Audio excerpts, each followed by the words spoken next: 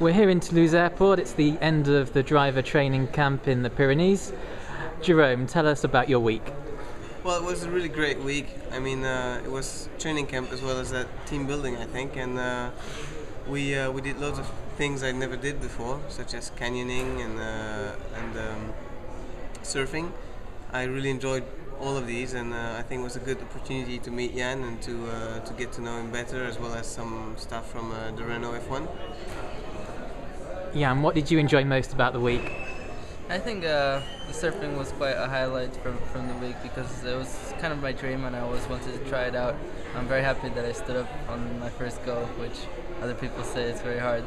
So that made me really happy, and I think the other experiences we did were really great because it's not normal that you get to do all these great things like mountain biking in really mountains full of just gravel and in between trees and stuff. And the next day you're at the beach, so it was really fun. And Jérôme, what was your highlight of the week?